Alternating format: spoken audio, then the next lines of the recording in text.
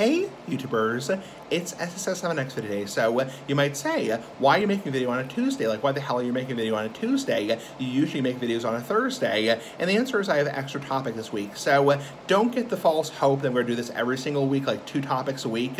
I'm not back to doing videos as regularly as I used to.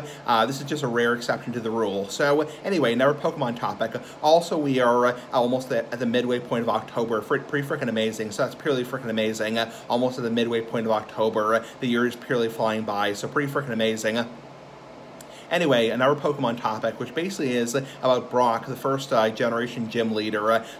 Brock from Pokemon Red, Green, Blue, Yellow, and Fire Red and Leaf Green, why is he special? And the answer is in first generation Pokemon games, in the first generation, Pokemon Red, Green, Blue, and Yellow, essentially Brock is special because he carries 5 full heals per Pokemon. This is very odd. This is something I did not know, and believe me, I played Pokemon back in the 90s, the 1990s, because I'm 31 years old, almost 32 years old.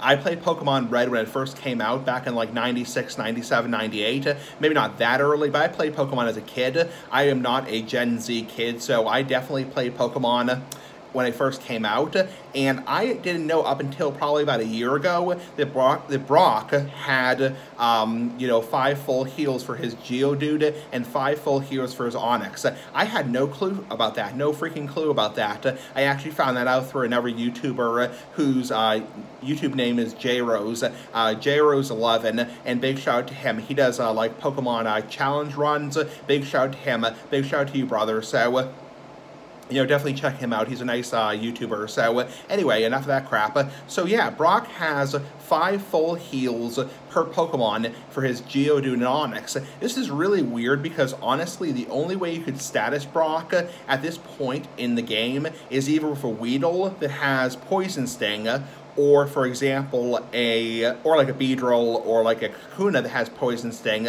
or a Butterfree if you took time to level up your Butterfree up to like level 15 or 16 and it had Sleep Powder, or if you had a Charmander or a Charmeleon or technically a Charizard that had Ember, for example, most commonly a Charmander, that had Ember, and it caused a burn on Brock's Pokemon, he would use a full heal. Now, it's also weird, really freaking weird, is you cannot buy full heals for quite some time. You can buy antidotes.